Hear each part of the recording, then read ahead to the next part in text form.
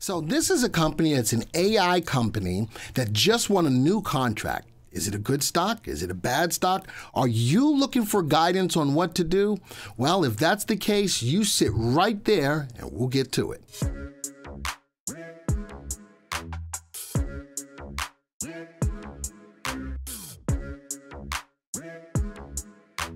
Hello, everybody. My name is Glenn Tompkins, Senior Instructor here at VectorVest.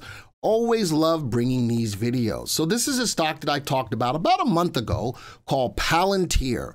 PLTR is the ticker symbol. And I did the video because it had a new contract with an automotive company, and now they got another new contract, and they're already partnering up with other companies as well. And I don't think people realize how many top-line companies this company, Palantir, is aligning themselves with. So before we get started, I always like to invite you to subscribe to the channel. We would love for you to subscribe to the channel. Comment in the comments. Let me know what you think about the story. All right, with that, let's get into the news on Palantir. We'll jump right over there. And Palantir is selected by the National Nuclear Security Administration for a 5-year, $89.9 million contract for a safer project. That happened on April 5th. Today is the 9th. So I wanted to let the story settle a little bit before I started to come back so that I can give you as much complete information as possible as to what is going on. Now, before we move on, this is just one of several companies that Palantir is aligning itself up with. Listen to this star-studded list of clients. So we've got Faurecia, which is automotive company. We also have IBM that they're linking up with, Morgan Stanley, Merck for the drug company, Airbus, Fiat Chrysler, and of course, they initially started out with working with our federal agencies, the CIA and the FBI. And what Palantir does is it takes data from all over the place, and it crunches it up into usable information. They sell you that information, and you can do with it what you want to make it more usable to what you're trying to do. So they are going out as an AI company to get all of this stuff, and what they present to you is usable information. And the last time I did a video on it, I showed the different tiers of their product on how they lay it out. So if you did not go see that video, by all means, please go back to my other first Palantir video. So this is big news. And again, it happened about 4 days ago, but I wanted the story to settle before I went and did anything with it. So the next story I have, though, this is interesting. The next story I have is the flip side. So this is a piece done by somebody on their own insight on it. Palantir won the government contract, but this analyst isn't happy. This is a tip ranks. This is in tip ranks. Palantir is a polarizing name on Wall Street, eliciting a wide array of views from analyst community. Its latest contract win did none or did little to convince William Blair's I'm not saying that last name, that a reassessment is in order. So this is a personal story, their own personal insight. You know something? I put the news out there so that you can make your own decisions, and you can go to this website and take a look at it yourself. I'm going to go beyond that, and I'm going to use the power of the VectorVest software to help me to make the right decisions. Now, I will say that this is more of a perception play. AI is still out there. It's still growing, and I'm going to show you other stocks that are in this space as well. But this is new business from the perspective of what Palantir is doing. So that shows me it's got some innovation, and it may be in a niche market, depending on how you look at it. So I've got my own views on it, but I'm going to tell you that this is more of a perception play on what they can do with this kind of information to take it to the next level for more than just these companies that I mentioned. All right, so I couldn't see if this person was short the stock or not. I think that it was not done in a fashion that they were happy with the stock.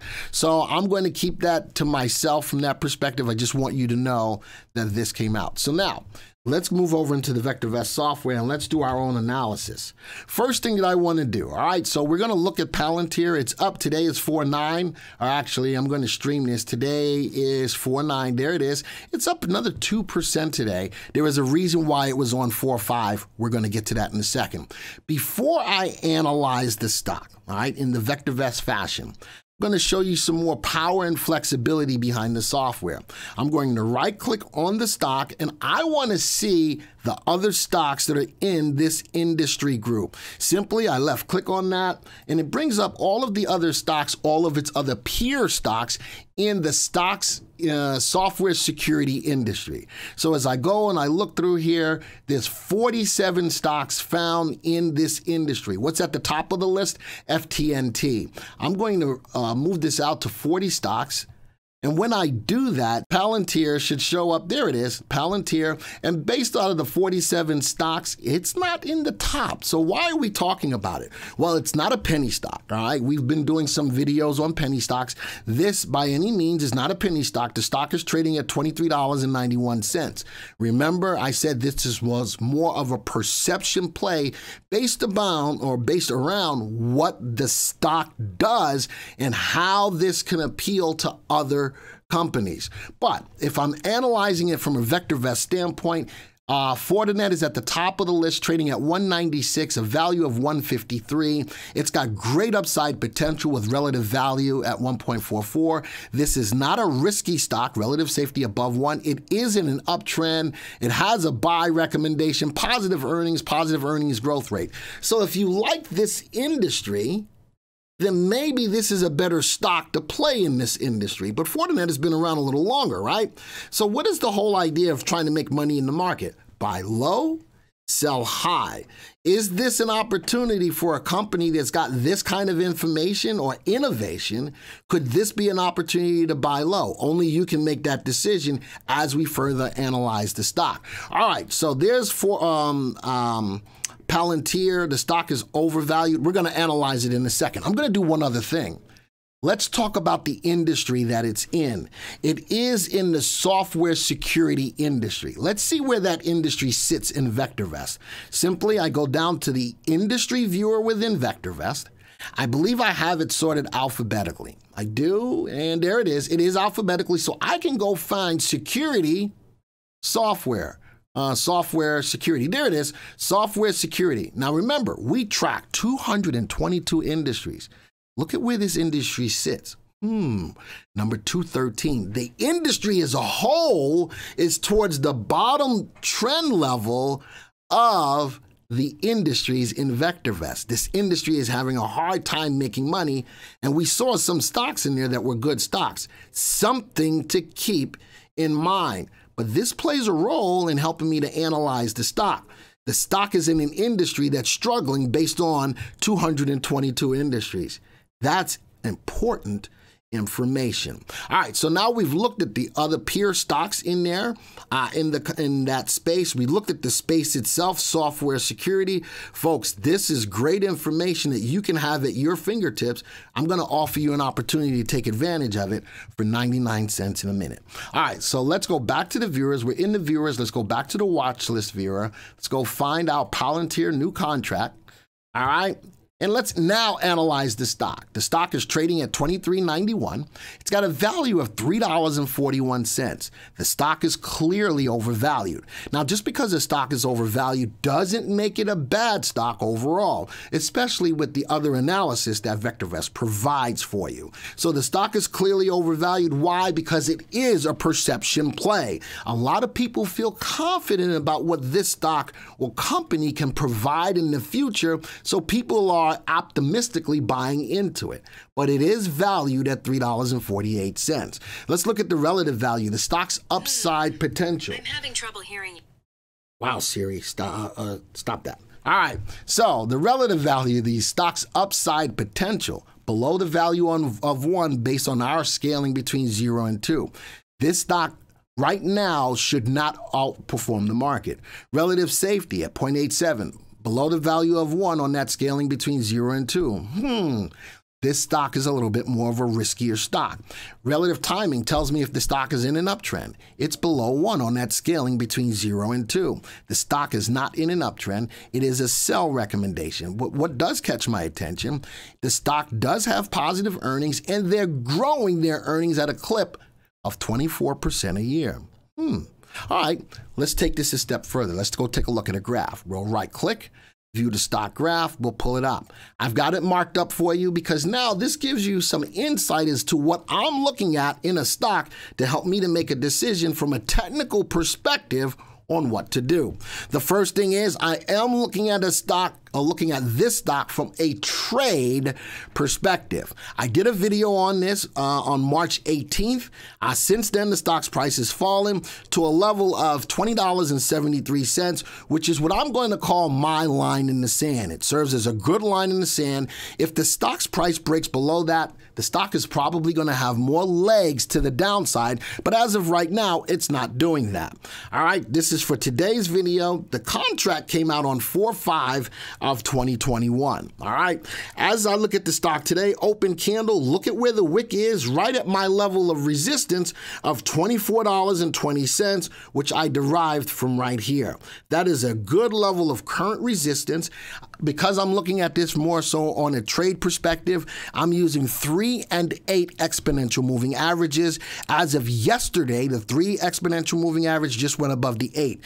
What I'm looking for now, if I'm not in the stock, I'm looking to see if the stock can break above this level of 24.20. And then if that happens, I've got a little level of first profit target level sitting right here at about 24.74.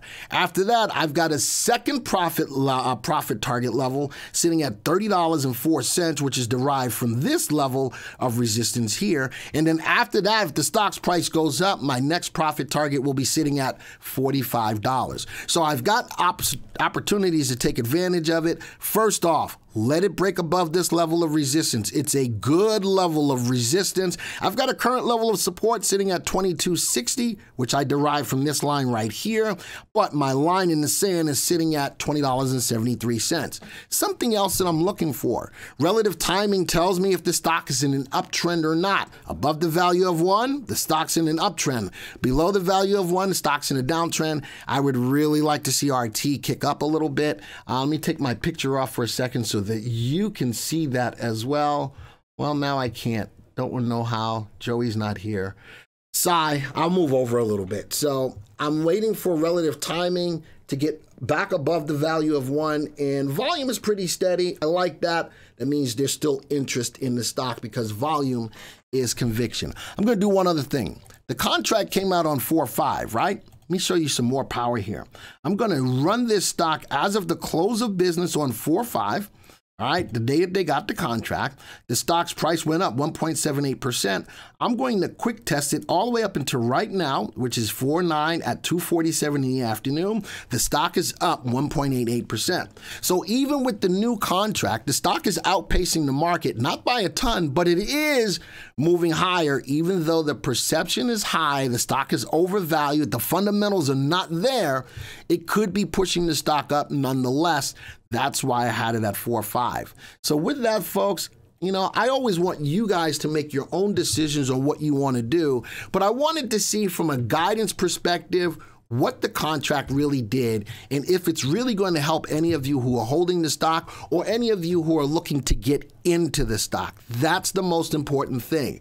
Fundamentally, the stock is not sound. The stock is not going up in price. But perceptionally, this stock could really have some upside, but that's only a decision that you can make. It's only my job to bring the information to you so that you can best use it how you invest in the market.